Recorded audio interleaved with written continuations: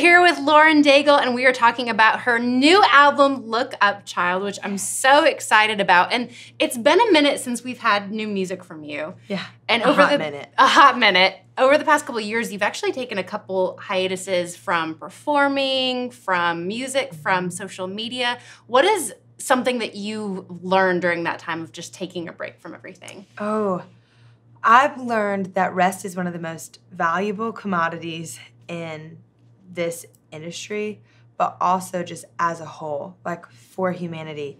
Rest is so important. And not this past Christmas, but the Christmas before, I was at home in Louisiana, and I remember waking up Christmas Day, and I looked at this passage, and it's in Proverbs, and it says, "Even while you sleep, he will provide." And I knew right then, like, okay, I'm supposed to take like a season of rest. I need to take a break. I'd been touring for about 3 years at that point, just kind of like one tour would roll into the next, would roll into the next, would roll into the next, and it was just go, go, go. And I studied the harvest, like how the years of the harvest are broken down, and it's 7 years of work, 1 year of rest on the 8th year. And I traced back, like, how long have I been doing music? Like, when was the first actual start, like the actual beginning of the pursuit of music? And at that point, it was my 8th year. And so I was like, okay, Lord, I got you, boo. And so I just kind of went into a little season of rest, and it's the best thing ever. Rest is valuable. Get rest at any expense. You know what's funny is I think a lot of times we see the to-do list, and we're like, I can't rest until the to-do list is done. Right. And there's moments where I talk to my team about, like, actually going into the to-do list from a place of rest. Yeah. Like, that's what I've learned in this past season of health, like what it is to be healthy. For me, this isn't for everybody, but for me, it's like, let me get rejuvenated, rested, replenished, and then go into all the things that need to be done. Well, then you could do it with excellence. And Right. I think something we forget oftentimes is, God, the creator of the universe, in that process, took a day of rest. Yeah. And for some reason, we think, okay, we can go a mile a minute. We can keep churning things out, and it's going to be great. And it's not. And so I love that you took this season, but I'm also really glad that you came back with some new music. So the album's called Look Up Child. One of the songs is called Look Up Child. And I was listening to some of the behind the scenes about this song, and it's not just from a perspective of being a child of God, but you have like a full childlike perspective with this as well. Yes, absolutely. In that season of where everything was going a million miles a minute, and I was kind of like, what is going on? Like, I need to just calm down from everything that's happening. It was amazing. I'm 100% grateful. But there are moments where you're like, okay, where am I? Where have things gone? Like, let's settle down. And I was talking with a friend, Bob Goff. He wrote this book, Love Does. Yes. I read that book while I was taking my break, changed my life. Get the book, Love Does, Bob Goff. I just finished reading it, and I'm like 5 years behind on the trend, but it's so good. It's so good. Have you started Everybody Always? Not yet. Okay. But that's next on the list. That's the one that I'm like, it's in my bag every single time I travel, but I haven't made much progress on it. So it's like, okay. Anyway, so I read that book, and I was talking with him, I guess about a year and a half ago. And he said, oh, Lauren, you just need to remember your childlike self again. And I said, what do you mean? Like, he said, when you walk into these business meetings, when you walk into any moment that you get uncomfortable or that you take on too serious, just remember your childlike self. And I said, okay. He said, how would the 8-year-old version of yourself see the situation? What kind of eyes would they be looking through? And that's what you need to apply to every area of your life, because we are all called to walk in childlike faith, to have that childlike joy, that childlike zeal. You know, the ones who Jesus said, come unto me, come on, all the children. He would just pile up the children around him, you know? And I said, okay, I want it. And he said, you need to take Mr. Potato Head everywhere you go. And I was like, okay. He's like, no, really, just to remind yourself, like, take a Mr. Potato Head everywhere you go. So in my purse in there, I have like a Mr. Potato Head ear. Do you seriously? Yeah. That's amazing. Just to keep like the zeal and the understanding of how joyful we can be. Yeah. And I really wanted things to be light-natured, you know? And especially with that song, Look Up Child, it's like got this kind of... I went to Tulum and traveled for a little while, and it was a short trip, but it had such an impact on me. And while I was there, they played a lot of like reggae kind of music, beach vibes. And I came back and we wrote Look Up Child. And my producer was like, this song is like totally reggae. Yeah. I was like, okay.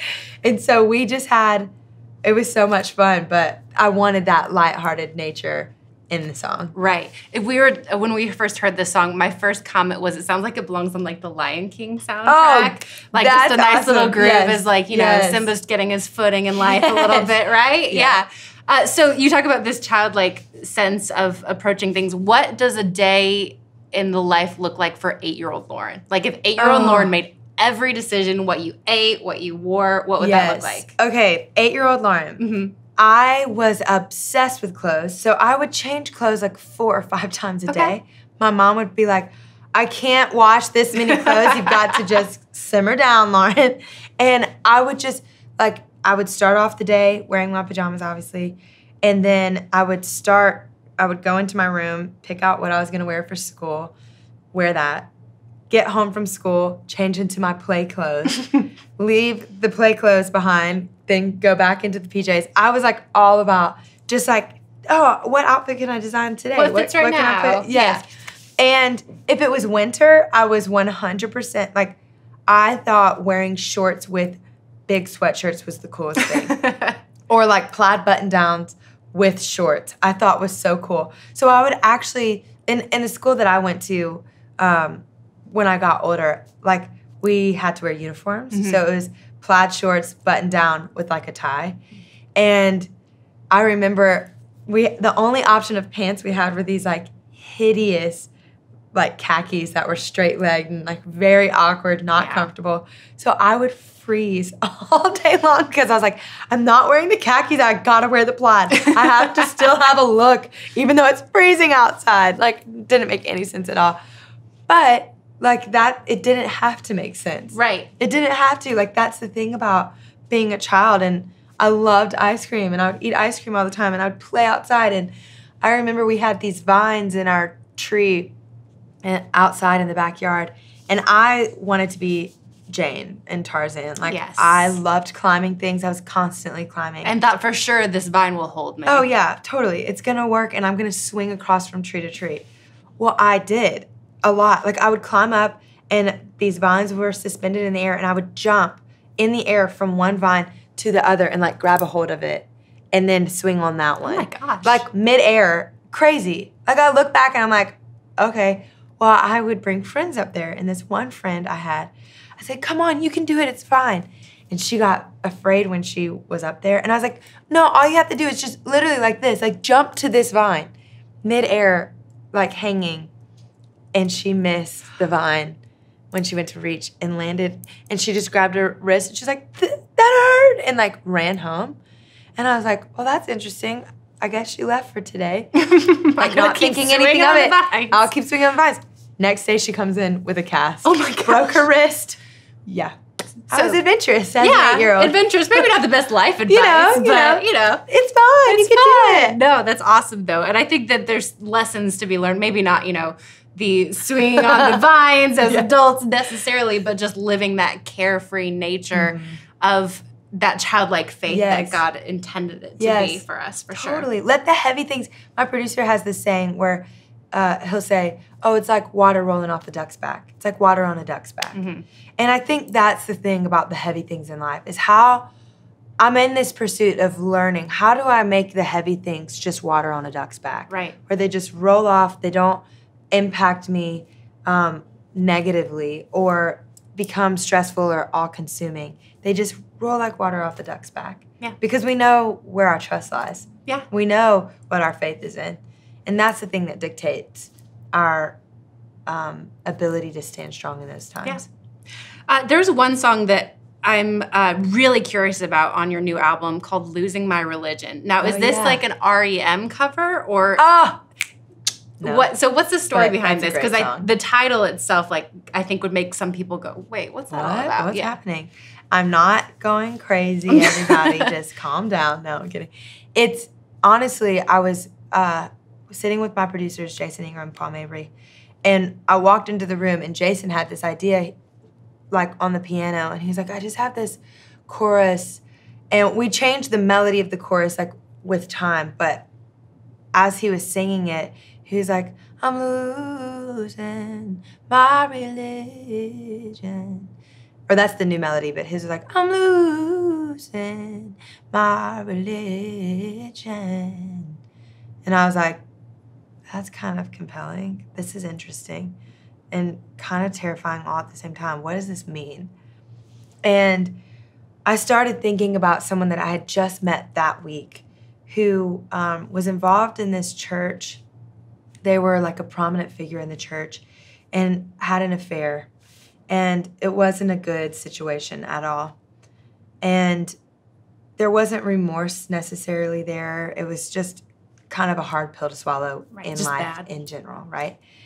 And I thought about what is the heart of God for people that fail? What is the heart of God for people that make mistakes? And I'm someone that's like bent on perfectionism. And you wouldn't know that because I am like as go with the flow, like free-spirited as possible. 18 bracelets on, come on overalls. Now. But yeah, totally. But I put a lot of pressure on myself. Yeah. I put a lot of weight on myself. And I've seen me bring that into my relationship with God, where it's like, I've got to check this box for him to be pleased. I've got to check this box for me to fit in culturally with like society and what they say is good and what they say is right. And I've got to check this box.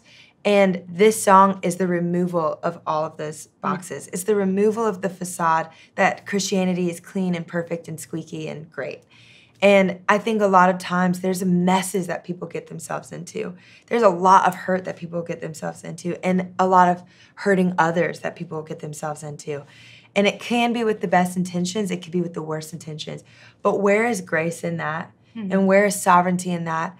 And where is God like looking at the thief on the cross saying, no, you'll be with me in paradise. I know that you believe. I know you believe. Well, we would look at the thief and be like, he stole. What is wrong with him? Da-da-da. And it's the song for me is about losing the accusation. Right. It's losing the box of religion. It's stepping much further into relationship. It's being connected to a source, being connected to Jesus, saying like, this is how he sees humanity. He knows our form. I read that this morning in Psalms about him knowing our form. He knows our human nature and knows exactly how to approach that. And we might not have all the answers, but I want to get as close to how he sees it as possible. So that's what this song is all about. Awesome. Yeah. So you have the song You Say. So we're going to play a fun little game called Who Say. Like the games. Yes. Who say? Who say? Who they say they're going to beat them Saints? Something like that, yeah. So you have two really distinct titles that I feel like a lot of people have given you. Maybe you want to give yourself. But you are both a powerhouse singer. Oh, my. And a powerhouse preacher with your music and your words and your message. So I'm going to give you some quotes from some famous powerhouse singers and some famous powerhouse preachers, and you just have to say which one you think is which. Okay. You good with that? Okay. Just a few of these. You ready? I like games. Yeah. Okay. What's in your soul is in your soul. Who do you think said that? Singer or preacher? I would say singer. Singers, correct. That was Miss Whitney Houston. Okay, said that. Yes. I was like, it's gonna be one of the greats. I could tell. I was gonna say Whitney or Aretha. Yep. How about this one? When God loves you, what can be better than that? Oh, I would say preacher. Preacher. No, it's singer. Was it Bono? Aretha Franklin. Yes. Okay. I didn't get that right, but it's fine. If you're alive, there's a purpose for your life. Okay, I would say preacher for that. Preacher is correct. Okay. Yes, that's Rick Warren. Good job. Very good. When I have nothing to say, I'd rather just not talk. Ooh. I'm going to say preacher on that one. Preacher. I'll be honest, everything in me says singer, but Now I'm going way psychoanalytical, and I'm thinking, wait, they didn't say sing, they said talk. Preachers They did say talk. But that preachers never stop talking. Okay, so it's singer. It's singer. It's yes, singer. That's Adele. Okay. Yes. Okay. I love it. Next, you don't have to know everything about the mountain in front of you to take the next step.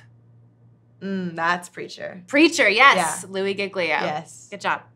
Everything that I decide to do means something. Otherwise, I don't do them. That's singer. That's singer. That's such a singer mentality. That's very much a singer attitude.